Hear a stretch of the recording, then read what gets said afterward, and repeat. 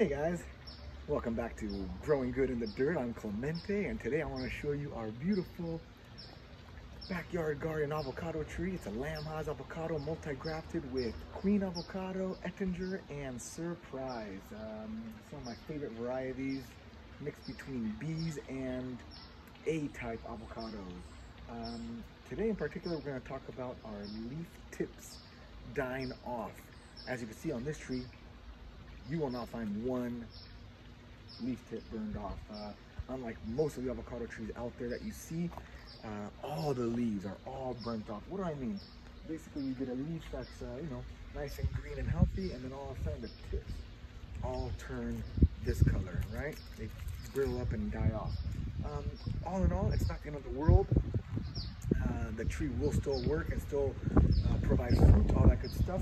However, if you could take care of the tree in a better way to avoid that, give it a much better looking tree and a healthier tree, a heavier production, better fruit, all that good stuff.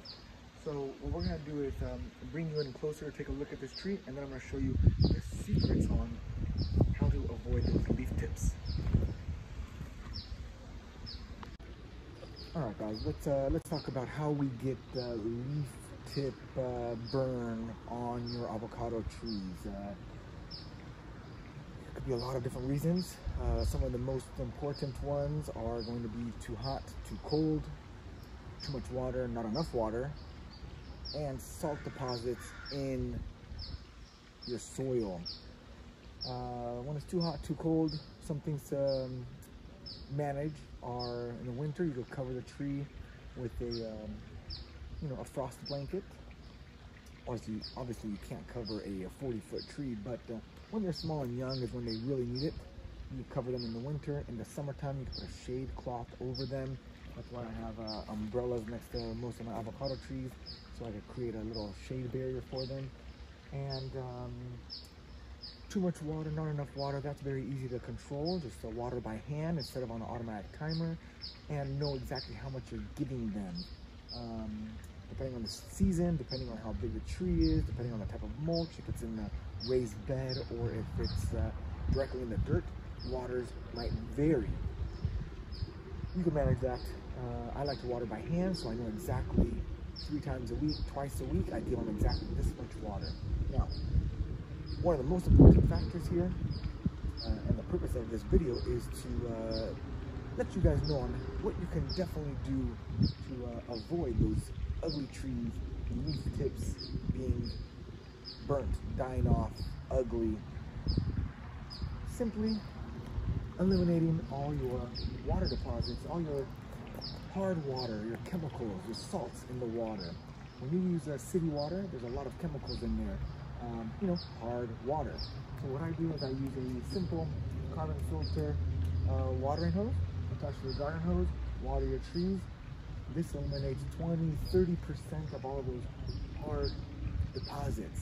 What happens with those salts? Water spots when you wash your car, you get that little white, bubbly, crusty drop that dries up. Well, that's a salt deposit.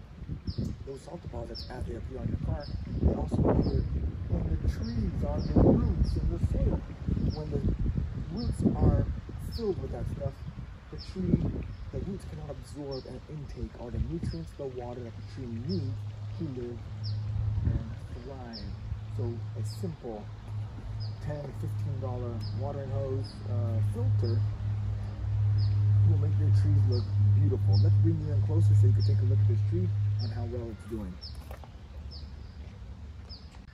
All right, here we go, guys. As you can see, this tree is beautiful. It's a Lamb Haas avocado tree.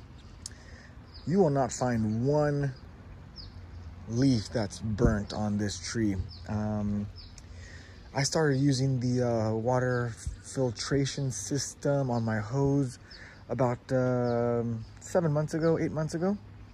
And before this tree, 90% of it, all the leaves were all rotted out, and in the sense of you would get the leaf tip that was all burnt out. Eventually that leaf tip goes